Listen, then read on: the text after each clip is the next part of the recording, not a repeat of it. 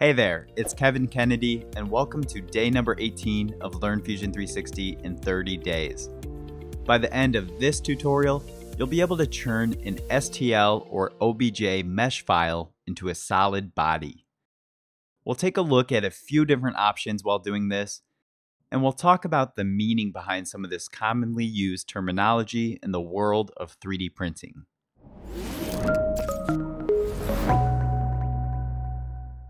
Before we get started with actually converting the mesh model, I want to cover some of the terminology to ensure we're on the same page and so you actually understand why we're converting the model. To start off, we'll discuss a mesh file.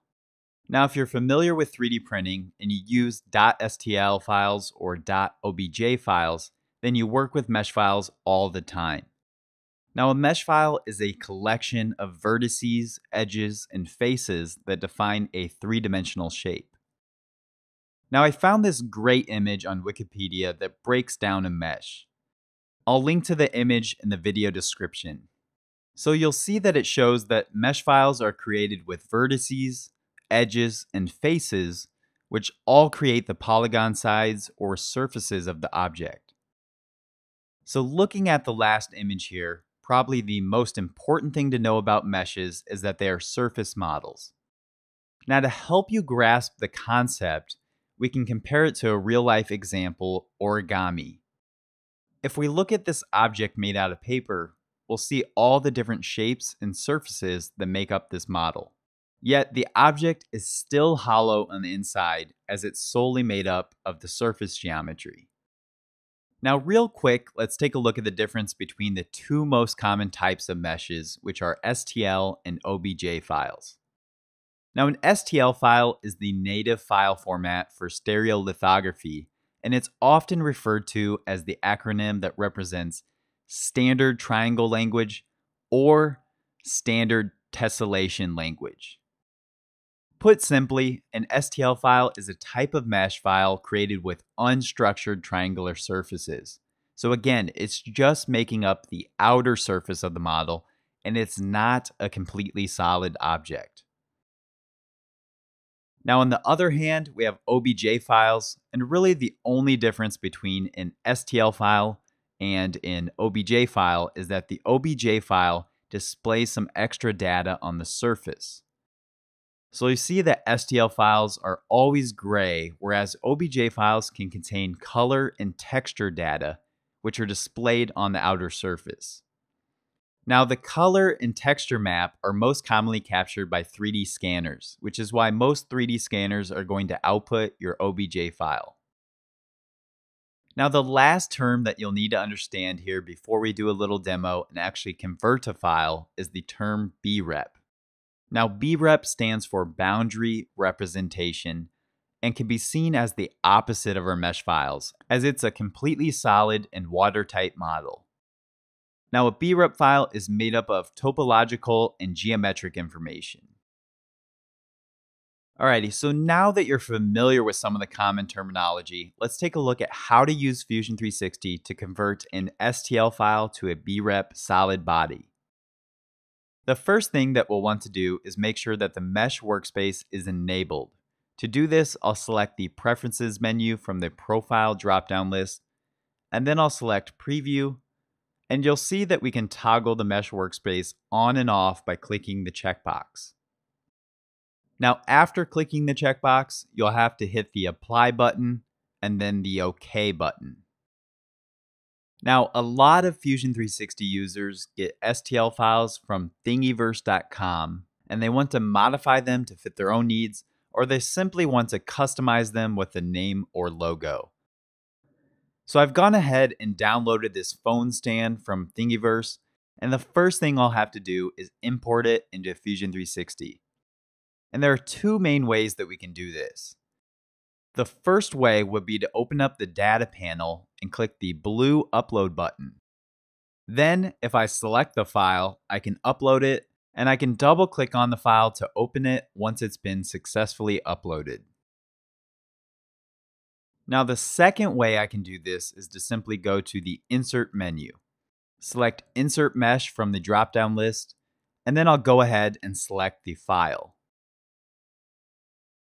And you'll see that before we work on the file, it allows us to change the orientation. Now I want the top of the phone stand to be the top of my orientation in the view cube. So I can either drag these sliders around, or I can select the flip up direction in the Insert Mesh dialog box. And I can also hit center to move it to the center origin. And if your file is floating up in space for some reason, you can hit move to ground to move the file to the XZ or the XY plane, depending on how your orientation is set up. So I'll go ahead and click OK to confirm these orientation changes. Now if I go to the Workspaces menu, you'll see that I still can't switch to the Mesh workspace. And that's because the Mesh workspace does not allow design history to be captured. So we'll have to turn off the design history by right-clicking on the file in the Fusion 360 browser, and I'll select Do Not Capture Design History, and I'll click the Continue button to confirm. Now, if I go back to the Workspace selection menu, you'll see that I can change to the Mesh workspace. I'm also going to go ahead and change my visual style so it's a bit easier to see all the triangles that make up the mesh. Under the display settings, I'll select visual style, and then I'll select shaded with visible edges only. And you'll see that if I zoom in, we can now see all of the vertices, edges, and faces that make up the mesh model. Now, what confuses a lot of users here is that we'll actually need to be in the model workspace in order to convert this model. So I'll select the model workspace, and now to convert this mesh to a solid body, all we have to do is right-click on the mesh and select Mesh to BREP. And you'll see in the dialog box, we can have it create a new body or a new component. So I'll go ahead and select New Component and then click OK. Now, I'll switch over to another example real quick, because if you imported a fairly complex model, then it's very likely you'll get a warning message at this point stating that there are too many facets or number of faces for Fusion 360 to convert the model. So looking at this example here, it looks like it has a little over 1.5 million faces. And Fusion 360 can really only compute approximately 50,000 facets. So before trying to convert, we'll first have to reduce the number of facets. To reduce the number of faces, you'll have to switch to the Mesh workspace, and then you can select Reduce from the Modify drop-down list. And then we'll have to select the mesh faces or the entire body.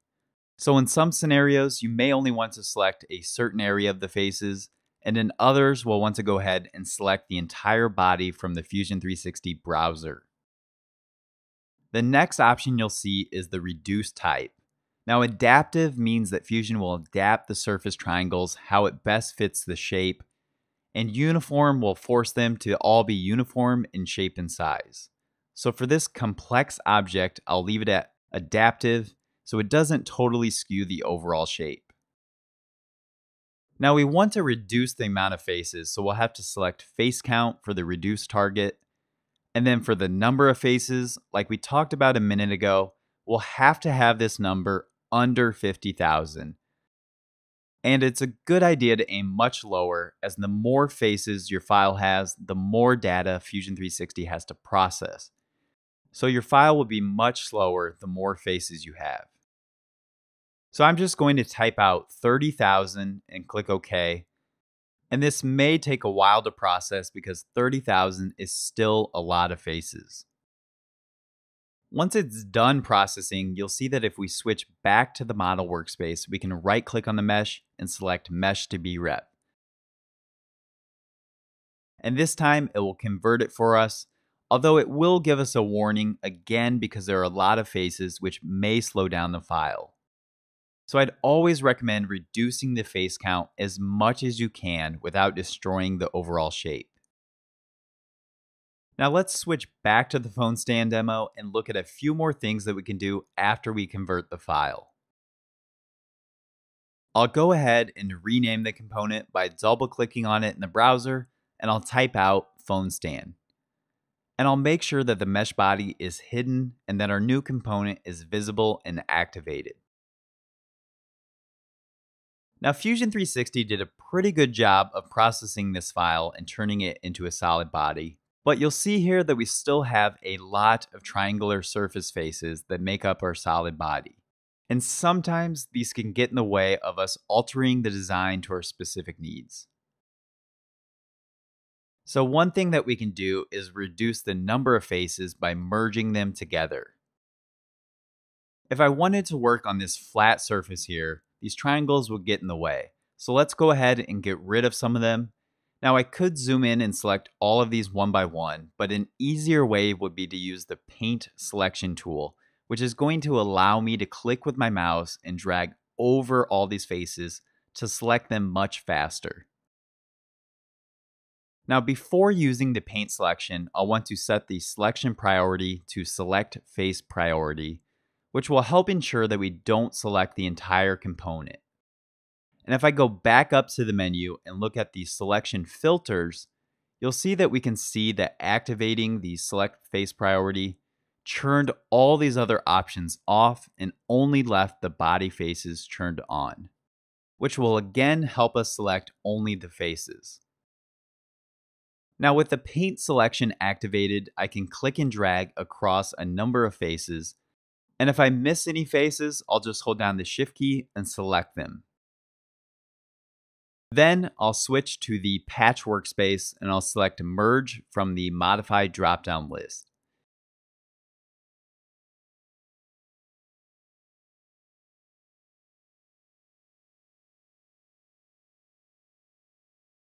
And you'll see that I can continue to select and merge faces to really clean up this solid body model, so it doesn't have so many faces on it.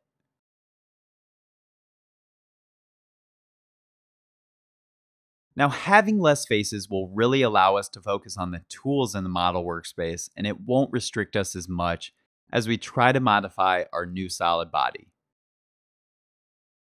Now, there's one more thing I want to show you here in order to summarize what I covered in this video. If I turn on the section analysis in order to look in the side of the object,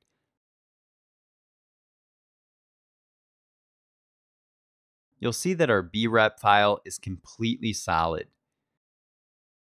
And if I toggle the STL Mesh file back on and turn the component or solid model off, you'll see that it's a thin surface model created with hundreds of mesh triangles. So again, this is another great example of the difference between a mesh and a BREP or solid body. Thanks for watching. If you have any questions at all about this tutorial or Fusion 360 questions in general, then be sure to comment them below. Hit that thumbs up icon if you learned something in this video, and click subscribe followed by that little bell icon to be notified of more Fusion 360 tutorials.